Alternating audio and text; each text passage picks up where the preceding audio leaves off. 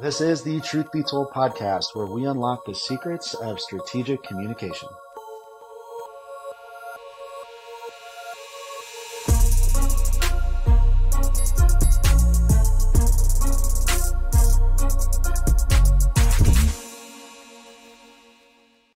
Welcome to this episode of Truth Be Told. I am excited to introduce our guest today, Dave Zulawski. Dave is a certified forensic interviewer, a certified fraud examiner, and a well-known industry expert in the field of investigative interviewing. Dave himself has conducted well over 10,000 interviews and polygraph examinations across his career. Dave also co-founded Wicklander-Zulawski Associates alongside his partner, Doug Wicklander. Over the last several decades, Dave has been a lead curriculum developer and instructor for the organization, and also consultant on cold cases and other investigations for law enforcement and private sector organizations across the globe. I'm excited for our conversation today, so let's dive in. Welcome to this episode of the Truth Be Told podcast. I am your host, Dave Thompson, and I am honored and excited to be here with a good friend, mentor, and co-founder of Wicklander-Zulawski, Mr. Dave Zulawski. How are you, sir? Good, real well. How about you? I'm good. I'm excited about our discussion today because I know a lot of people have submitted questions interested about your interviewing career and experience, what Wicklander-Zulawski is, how come your name got put second instead of first. We can argue about that. And then just some kind of specific questions on how interviewing or interrogation has impacted maybe your day-to-day life. But before we get into any of that, maybe you can expand a little bit on your early career before you got into founding this company. Well, I went to college and was actually going to be a geologist. That apparently didn't work out too well, and yet to be seen. Maybe yes, I still have an interest in rocks, but yeah. I took a couple of sociology classes and did an internship with the local police department, and as part of that, I had to do a study of rapes in small rural towns versus large towns like Philadelphia was the other one that I used. And when I got out of school, I couldn't find a job in geology because I had a bachelor's degree, which didn't mean anything. And so my father had found a ad for a special agent for the railroad. And so I went and applied for that and became a special agent for Chicago and Northwestern Railroad, and primarily doing interstate theft and company investigations in northern Illinois. And spent a couple of years doing that, then went to a suburban police department and spent about 3 years there doing patrol investigations, a little bit of everything because it was a smaller department. And then had a particularly bad night on the street with a drunk driver throwing up on my shoes. And so I decided I needed to do something else because I didn't want to be 55 years old in that same situation. So ended up being trained as a polygraph examiner. And from that, ended up starting to study the process of interview and interrogation. When you think about the learning more or studying more about interview and interrogation, and you go backwards, think about your time, even with the train or with the police department, how much training or knowledge do you think you had when you were actually doing that job versus what you had after you decided that was a passion of yours? I would say almost none. Yeah. I mean, when I went through the academy, I think we had 45 minutes on interviewing. And the instructor was talking out of a book he had read. It wasn't his knowledge at all. And I know that because I had just read the book. Right. So the examples that he was using as his own weren't his. And, I mean, to say that it was rudimentary would be an understatement because nobody really had a sense of how to go about doing either an interview or what we were at that point calling interrogations. So Yeah. it wasn't until I was trained as a polygraph examiner that I finally had somebody say, here's a way to do it. Yeah, I think that's crazy. We see that, as you know, in a lot of our training classes, learning about how much time is actually spent in an academy on de-escalation or rapport building or interviewing versus how to drive a car and defensive tactics and how to shoot a gun. It seems like it's a little lopsided. Well, for sure. I mean, the biggest return on investment is communication. And I mean, all those things that you mentioned are basic communication needs that you need in the field. Or if in the private sector, in business meetings or anything else, it's all about communication. The other skills are obviously important, but they certainly don't um, have the return on investment that focusing on an Yeah. interview, whether it's pre-employment or an investigative interview, can give you. Do you think more effective communication could have saved your shoes that night from being the product of a vomit? I think probably a little more observation on my part Right. would have been better. Um, Yeah. there was a short span of listening that indicated there was going to be a problem shortly, but I was in the wrong position to do anything about it. It's too bad. I'm assuming that predated body cams, but that might have been a good one for your records. Yeah, well, I think, yeah, probably. Yeah. So I know part of what I wanted to talk to you about, you've been through, like we just mentioned, kind of this transition of what communication or interviewing looked like, kind of what you were a part of, and maybe what you were trained on, and founding WZ and what you've brought to thousands and thousands of investigators across the globe has changed throughout the years. But maybe in the very beginning, I know your personality is very conversational and kind of rapport driven and active listening. And how did that work, I guess, with maybe what you were trained to do at the time or what some of the other interview methods look like? Boy, it was really almost entirely the opposite for me. Um, the general strategy was if the person failed the polygraph, you'd go in and you'd tell them, you failed, you did it. They would say, no, I didn't. You would say, au contraire. Right. And then the back and forth would begin. And I was horrible at it. I mean, I went back through interview training 3 times because and it was just contrary to who I was, and I didn't think it worked well. Yeah. And I finally made some alterations and started to get better results. But it was a move away from that confrontational, direct accusation at the very beginning. Well, that piece, when you say it out loud, I know we've taught it in some of our training classes. It seems so obvious that when you directly accuse somebody of something, their first natural response is going to be to say, "I didn't do it," for the most part, which initially puts somebody in this kind of resistant, defensive posture. I would imagine that same thing. I know we got a lot of listeners that probably don't conduct interviews or haven't yet, but I would imagine that same concept could apply talking to a significant other or a coworker or an employee. If you're asking something, they're going to say no right away, that maybe you should spend some time preparing for that before you hit them with an accusation or an ask right away. Oh, I think that's absolutely right. Anytime you back somebody into a corner and you force them to deny whatever it is, now they have to protect it, because now not only did they do it, but they directly lied to you about it, and the resistance goes up, and it becomes more and more difficult to get an admission. I mean, when I was, part of the problem I was having as a polygraph examiner was they'd already been interviewed once and said I didn't do it.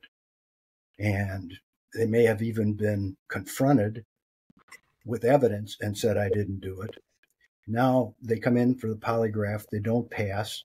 and I tell them they didn't do it, I mean, they've already been programmed to deny. I denied it the first time, I'm still here. I denied it the second time, I'm still here. I deny it here, maybe I'll still be here. Yeah. So it's I think your point is exactly on task, is that if you can avoid backing somebody into a corner and forcing them to deny, you're going to be much better off. Yeah. And you're not gaining any information, right? I'm thinking, as you were going through that, I was thinking about, we get a ton of sales calls or even LinkedIn messages that are trying to sell us on some product or service. And it's, if the attempt to make you buy something is made so early in the conversation and you decide, no, I'm not interested, I feel like it makes that salesperson's job twice as difficult, because not only do they have to now tell me that it was a good product, they also have to tell me I made the wrong decision when I said no in the first place. Well, and I mean, it's basically need satisfaction selling. First I have to discover a need, and then have to attach your need to my sales pitch. Yeah. And right. if you can't see that need to do it, to buy whatever it is I'm selling, you're not going to buy, no matter how glitzy and fine of a presentation I have. You don't see why you need to do it. Right. Well, one of the questions that came in that's kind of correlates with that is this concept of what you experienced is kind of what you were comfortable with versus what you found more effective. And now you founded with Doug Wicklander, WZ, in 1982. So for over 40 years now, training new investigators or experienced investigators, but a lot of that is training them on maybe methods or techniques that are not what they're used to, or trying to tell somebody in a unique way that, hey, there's a better way to do that. But any thoughts or just kind of discussion around what it's been like to, I guess, training old dogs new tricks and some of the resistance or acceptance you felt along the way? It's funny. Some of the people who had been doing it for years were like, God, I wish I had known this 20 years ago.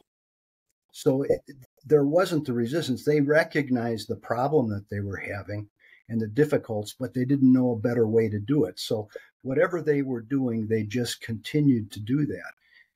Now, obviously, there are a few people out there who just said, well, you don't know anything. You're going to find that in almost any discussion. But, one of the things was, actually going through and talking about problems that people had at the very beginning. And so basically what I was trying to do is have them identify in their experience what was a difficult conversation that they were having. And once you started to talk about that and the difficulty, I mean, you'd get people who would say, well, people always do this to me, or people always say this. Right. And they said, well, what do I say? So, well, that's not the problem. The problem is what led up to that. Right. And, could be the strategy. It could be what you're saying. It could be your attitude. I mean, it could be a whole bunch of things. That's not the problem. That's just a symptom of where the problem actually lies.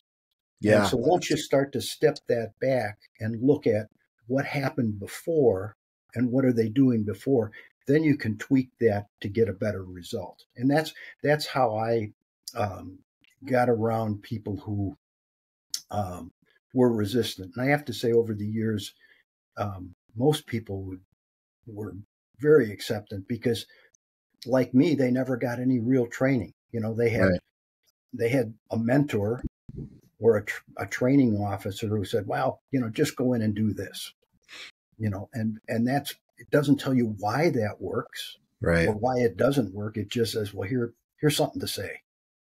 Yeah. And it may not work with your personality or the amount of evidence you have or the type of case.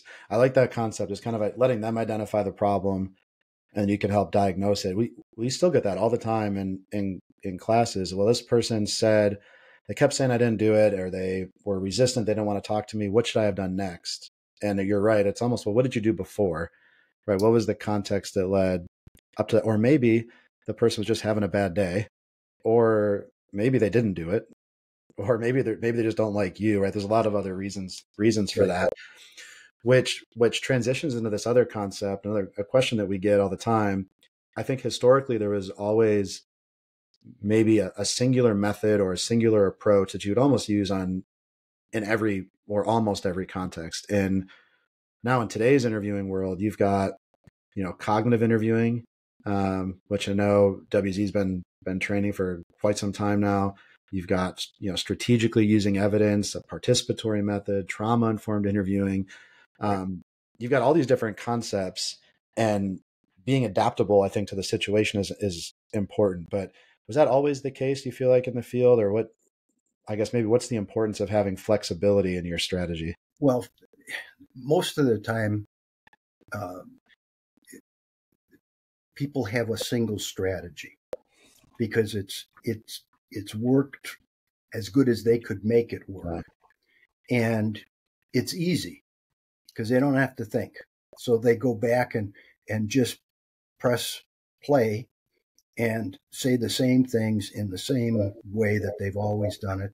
And the end result is basically they get what they get at the same level that they're getting, whether that be an informational interview.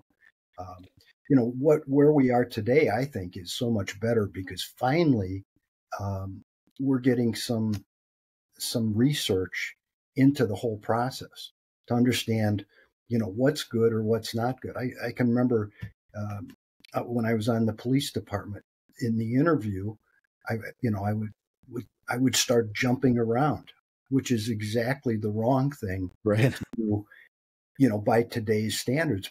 But for me, I didn't know any better. And it seemed like I was getting information I hadn't gotten before, but I think I know I was completely wrong based on the research today. There's a question that came up that I think you just started to allude to some of this. What do you think, maybe either you personally, and I could answer this as well on my side, are the biggest mistakes or failures? We could probably have a whole episode just on that. But if you had to point out one or two things, the biggest mistakes or failures that interviewers make, maybe personally or what you've seen in the industry. I think it's not being able to change. It's what's comfortable for you to do is the easiest thing to do. Yeah. And it takes time to change, essentially to break a habit. I've heard people say it takes 30 days to break a habit. You got to do something different for 30 days to make that the norm. And once you can get out of that habit of doing something and be able to open your eyes to other possibilities, other pathways that you can go to me, that I think is the most difficult part. And I'm sure you've seen this as well in some of the classes. It's what we do when we do an introductory statement sounds easy because Right. we've done thousands of them. But somebody who's just starting out, that's a pretty intimidating structure to go through. And, so it's easy to fall back into the trap of doing what we've always done. And change requires some practice, and it requires a consistent attention to being aware of where you need to be and what you're doing that you're not. And yeah, and there's a good example of a case I saw you do, who was a homicide investigation. And I think it goes to this point of having an open mind in the interview, being able to adapt, right? Because if you're so focused on, I got to say this word and this sentence is next, here's my next question, you're not actively listening. But in the case I'm thinking of, you have somebody in front of you who evidence suggests might be the guilty party, but you heard some information during that interview that you transitioned into a fact gathering interview to determine about the alibi. But I think that flexibility is difficult for people because a lot of, whether you're an interviewer or just a general human being, we have confirmation bias and tunnel vision. If something looks guilty and smells guilty and feels guilty, these biases make us want to prove them guilty. But I don't know if you remember that, the context of that case, but it's just even that concept of being a good active listener and being able to adapt, I think is kind of what you were just describing. Yeah, and knowing what your resources are going to be. In a police interview, for example, to take a homicide, you're going to have, you need a timeline of what went on. You need the person's story in great detail, because you may never ultimately get the person to say, I did it. But if you can prove that the alibi or the events that he says happened or didn't happen occurred, then that's as good as a confession that they did it, because it speaks to the ultimate involvement in the case. Right. And gives you, I think that's a really good point, gives you more information to go investigate, right? Because you could corroborate or disprove what they said. And I think it's the same thing. We were talking about, the kind of a sales call before. If your whole goal is to get the I did it, or in a sales process to get the I'll buy it, but you don't actually listen to maybe other needs the customer has or other obstacles that they're facing, you're missing out on a bigger picture. I think on the same kind of wavelength, one of the biggest mistakes interviewers make, and this one is on me too, is interrupting people in their story, not allowing for silence.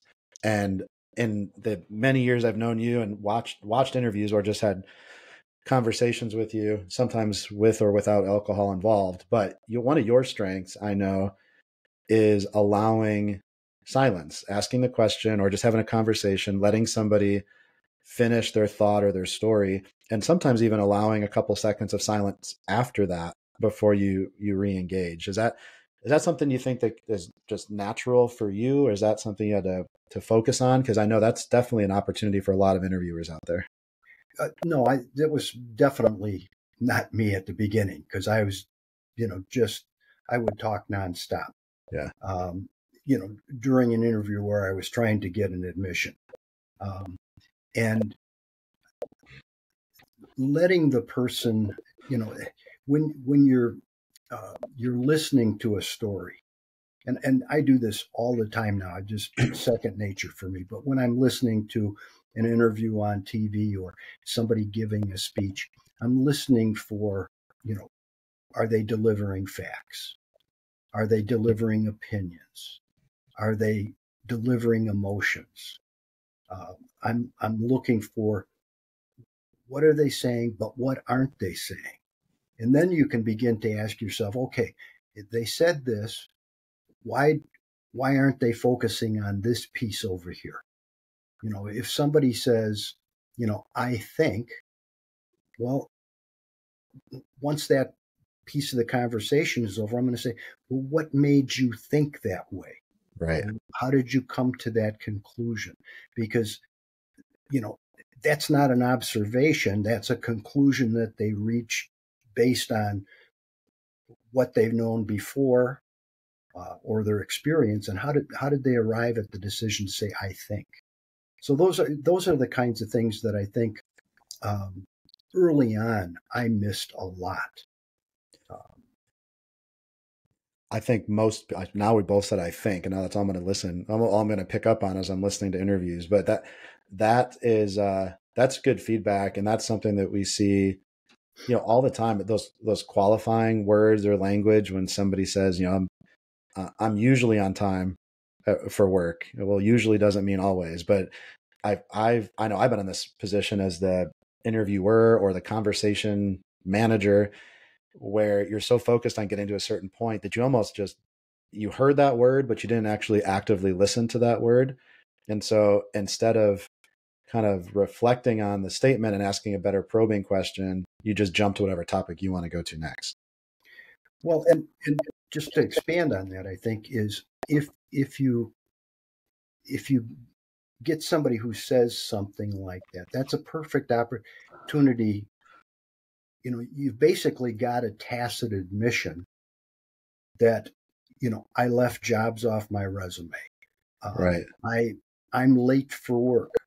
So the next question should be, are you ever late for work? It should be, in an average month, how many times would you say you're late for work? I mean, are we talking pretty much every day, or is it just less than that? So that's an opportunity that you have to elicit an admission because they've opened the door for that. Right. Right. They've acknowledged something occurred. You're trying to find out to the extent of the damage, essentially, of what that might be. But it's because they've already essentially admitted it.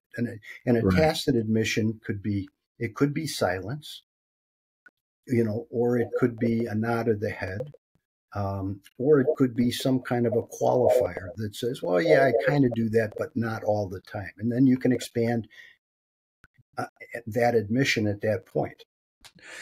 Yeah, and that I have another episode. We've talked to a guest who has done investigations with gang members, and he went through some training. It's kind of your same kind of evolution of going from a very direct accusation, running the conversation, to then being an active listener. And this kind of goes in two parts. One is he was able to observe how frustrated he was with himself because he kept, every time somebody would go to answer a question, he would interrupt them. And he said to me, my whole goal was get these people to give me as much information as possible. And all I kept doing was shutting them down from talking. And so it's counterintuitive to the process. But the second piece that I wanted to ask you about is the only way he was able to review that is because they were all video recorded.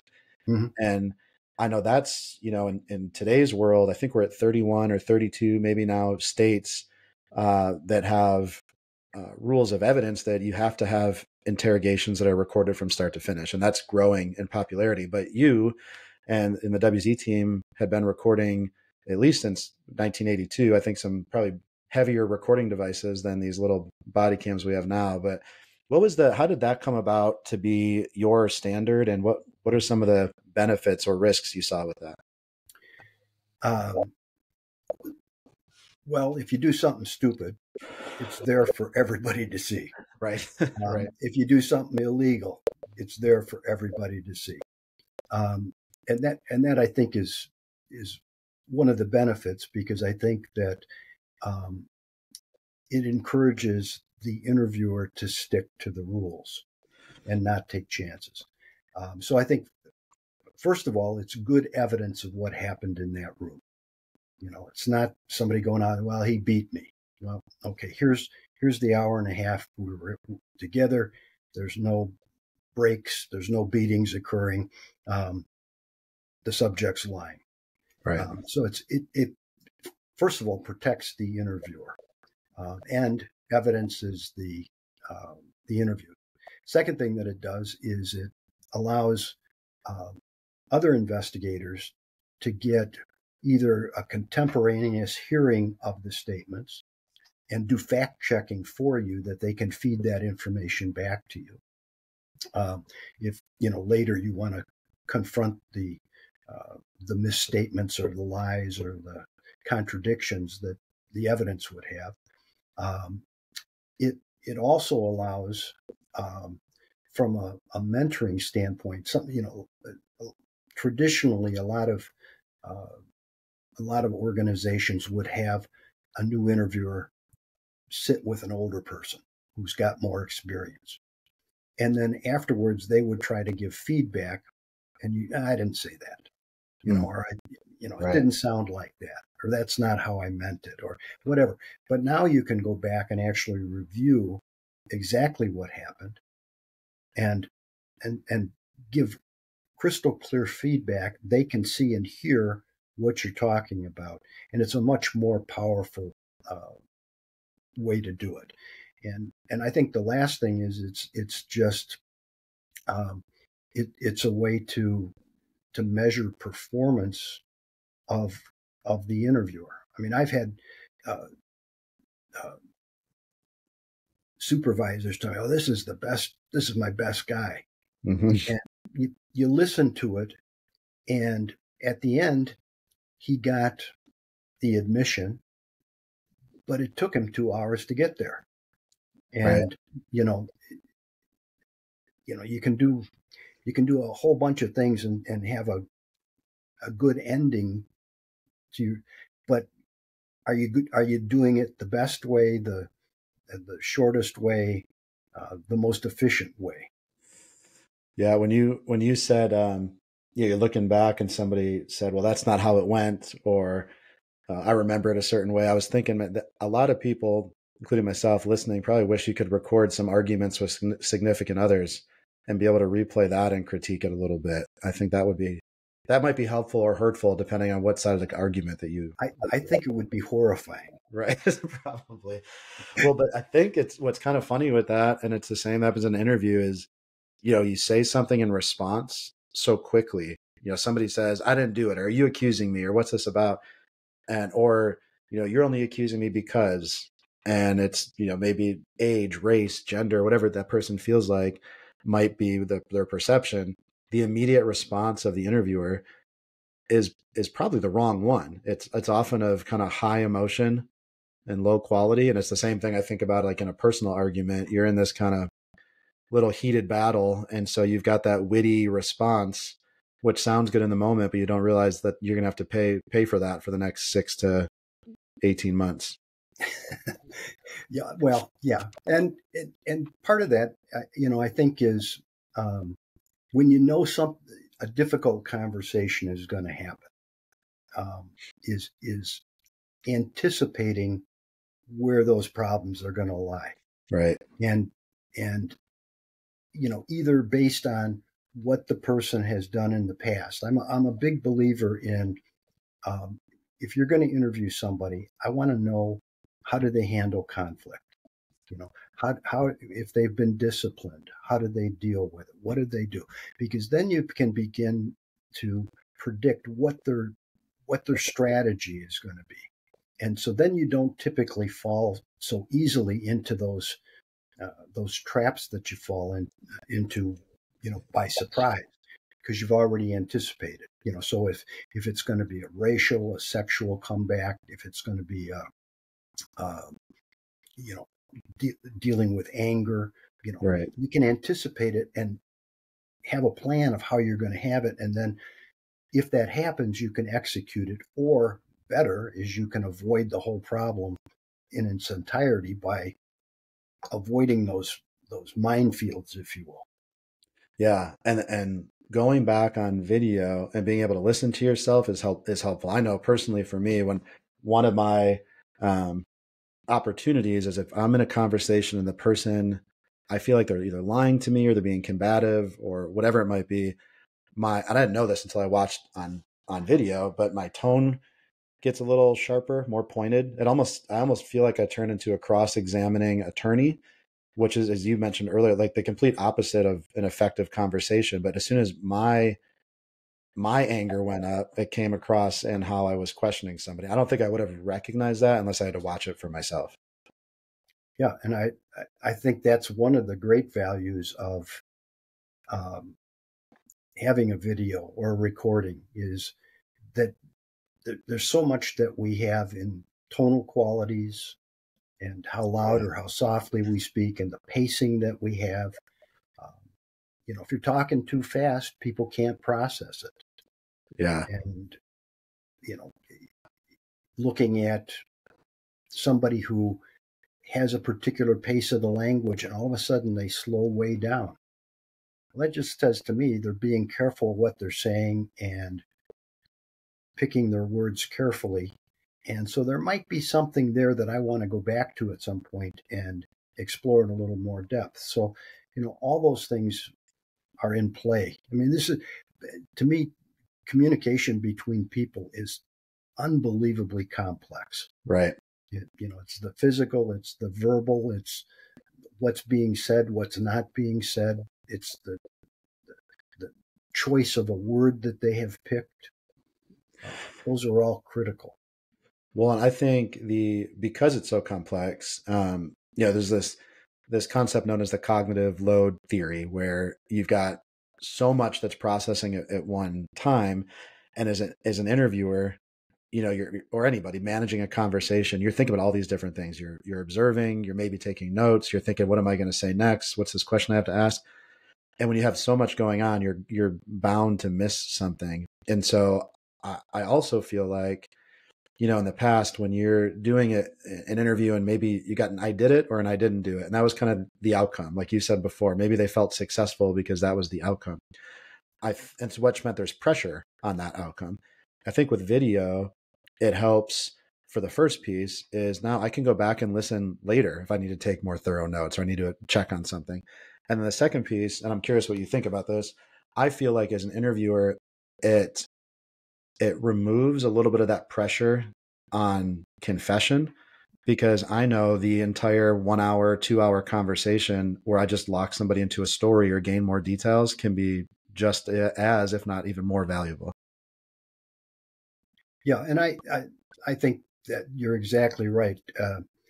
I had a case years ago where it was with a huge company, and it was a regional vice president. And the guy makes probably more than most of us make in 5 years, right? In one, and he's he's arrogant, he's condescending, he's he's a bit of a gambler, so he's got he's a risk taker, and the odds of getting this person to say that he was stealing were going to be very, very limited. And so for him, the strategy that I employed was based on what I thought he was going to do, which is he was going to stonewall the whole thing. Right. So we went through and I locked him into, removing product from bins and, under what circumstances, what paperwork, whatever. And he gives the song and dance according to policy. And then we ended up showing him the video of him taking it out. And that's what ultimately got him fired, was the fact that he violated policy that he'd articulated first. So, not everybody is going to give information or make an admission. And so you have to kind of look at the process globally and then choose your strategies,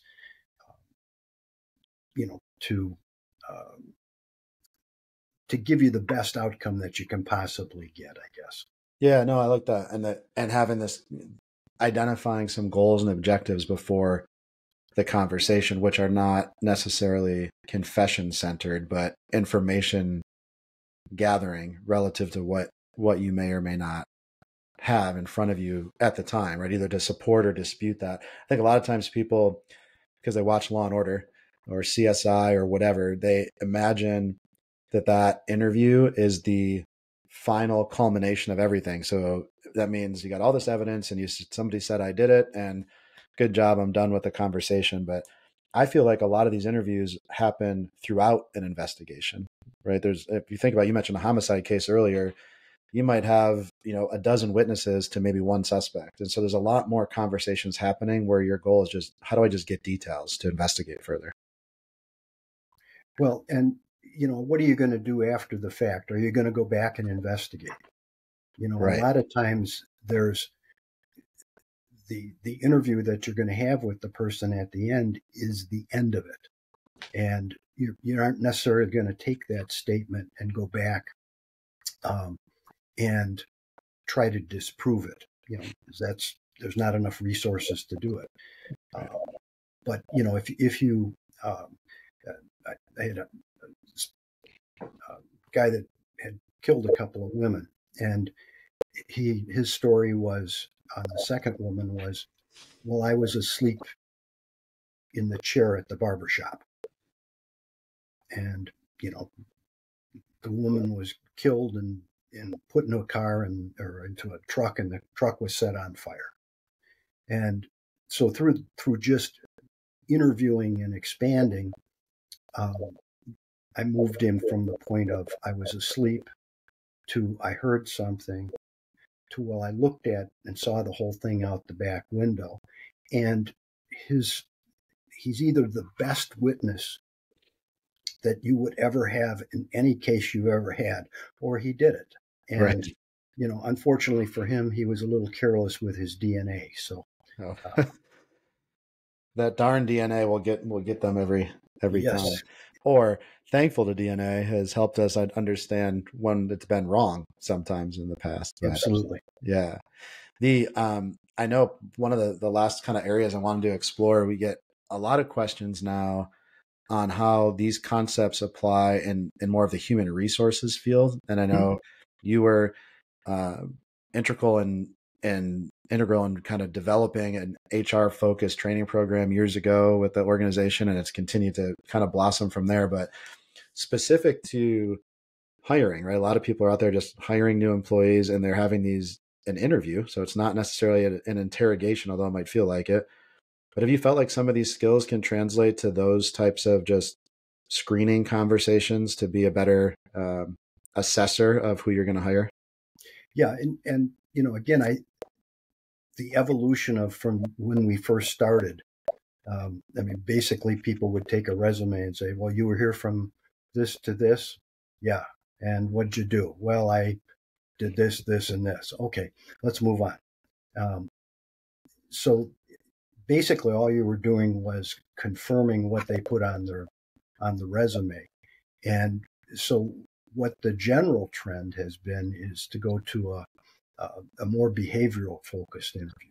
So going back to what I mentioned before, which is it's easy to do what you've always done. Yeah. And so when you put somebody into a situation, well, tell me a time where you had to deal with uh, a conflict with a customer. And now you get firsthand what did they do? Did they handle it appropriately? Is there room for development? Is this, going to be a problem that's unfixable? Um, so you can make a better decision. And so I think the idea of uh, looking at and eliciting from the person what their general patterns of performance are. Have what steps did you have to go through from beginning to end of a project that you did? So now you can see how they organized it, what they did. That gives you so much more information than have you ever been in charge of a product? Yes, I have. I had to take a product and develop it a couple times. Well, it doesn't tell you much about how they performed or what's your preference in you know counseling an employee. How do you deal with that? Yeah, I think, and asking those other behavioral based questions lends itself to what you've already shared with us today is silence is powerful from the interviewer. So if it's, hey, tell me about a time you had a conflict with a coworker or whatever and how you handled it, let them tell their story and allow for some silence after that story, right? So they don't feel like you nodded, you said, okay, check the box. And I think the other thing it does, and you've really reinforced this with me over the years, is it allows you to ask the most simple interview question ever, which is, tell me more about that. And you can just continue to expand on whatever story they gave with really little pressure on you as the interviewer. Yeah, and that's probably one of the most powerful questions you ask. Tell me more about that. So you're not giving them a starting point. You're letting them choose where they're going to begin, and that may tell you they've avoided a key spot here that we need to go back to, or you know, then again you listen to the word choice that they've made, and word choices on both sides are really really critical. Um, the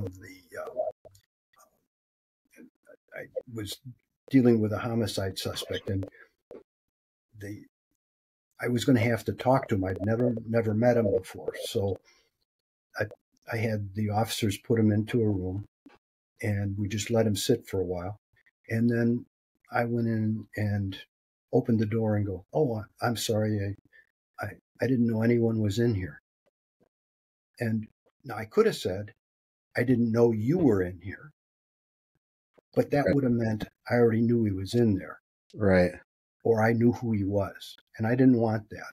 So the use of anybody seems simple, but it was designed to be. This was kind of an accidental meeting.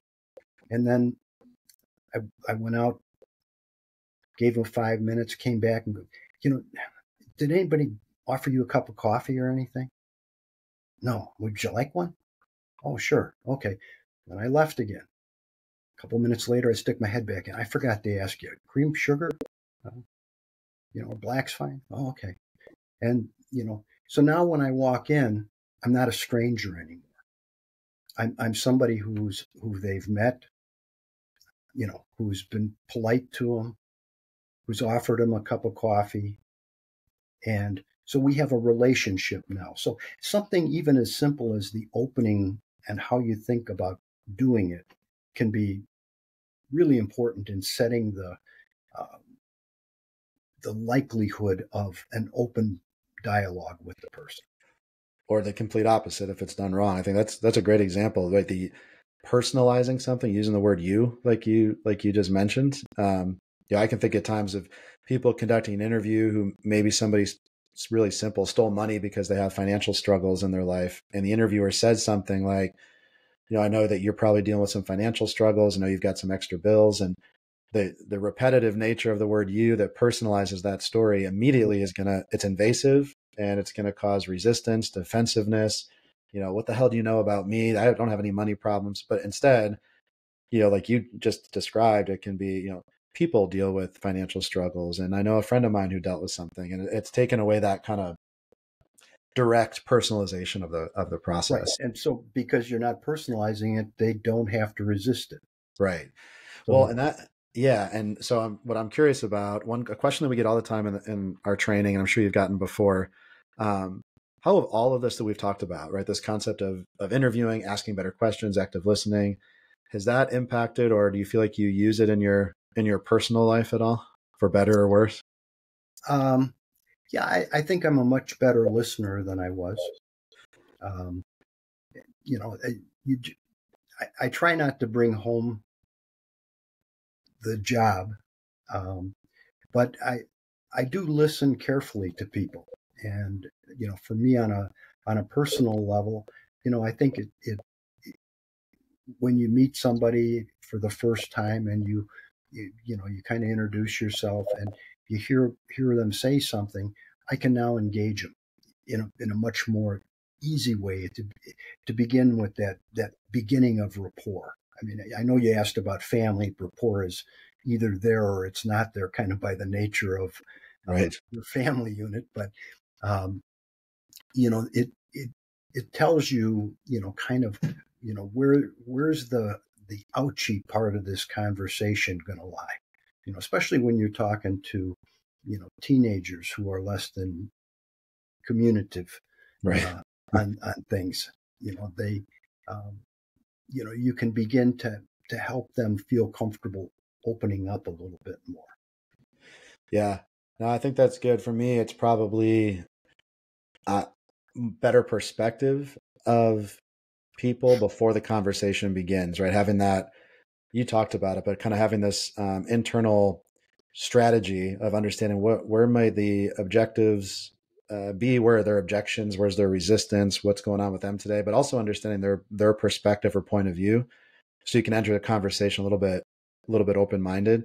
And I know you and we've talked about this several times, for some reasons, frequently in a bar atmosphere, but bartenders and how hospitality, workers and customer service people, but how important the same concept is for them, right? Developing rapport with all walks of life, all within, a 4-hour shift, and being able to maintain conversations, keep people happy from a diverse kind of client base. Yeah. And I think, we all have friends. I've got a friend that if we walked into a bar, it's like cheers, even if we've never been there before. He knows within a few minutes, he knows everybody. He's laughing. He's, enjoying himself. And, it's amazing how those people, and I think it's a rare talent. I think that's just who he is. But, if you observe somebody like that and see and watch carefully how he does it, he's undoubtedly there's a strategy there, and his was to try to make some kind of a joke and laugh. And once he did that and he got somebody laughing, then he would open the conversation. So that was his kind of opening gambit for that. Right. But, when we decide who we are as persons, we have certain things that we like. And that once you know that about somebody, it tells you a whole bunch of stuff. I do a little bit of wood carving on the side. And so if you know that about me, that tells you a lot about who I am. I don't mind being by myself because wood carving isn't much of a spectator sport. Right. So if your strategy was to leave me in a room by myself, I just put it in neutral. I'll be there all day and just be happy as a clam. Right. But it also tells you that I think about what I'm going to do, because if you take and lop off a piece of wood, you can't get it back on there real easy. So I plan. If you looked at what I did at WZ, I put together a lot of programs. I did a lot of writing. All those things require planning. So, what my hobby is very much indicative of who I am in the workplace and how I kind of process and put things together. And so once you know something about, somebody like, what are their side interests, that's going to tell you a lot about, what's of value in their life and how do they handle things. Yeah. Yeah. Relatability or just preparation. I think that's really helpful. Yeah. I wanted to give you one last question and kind of a chance. I know it's hard to put decades of experience and knowledge into one final takeaway. You shared a lot today, which I appreciate, but if you had one last takeaway from what you've learned or your experience that you want to make sure if people listen to one thing, what that might be, what do you think you'd leave them with? I think the biggest thing is going back and in the conversation, whether it's an interview or it's a admission seeking interview, just fact gathering, is kind of an after action. What did I do in there that was real good, and what did I do that I could do better? If there's a stumbling block in there, what led up to that? I mean, really going back and looking at what you did.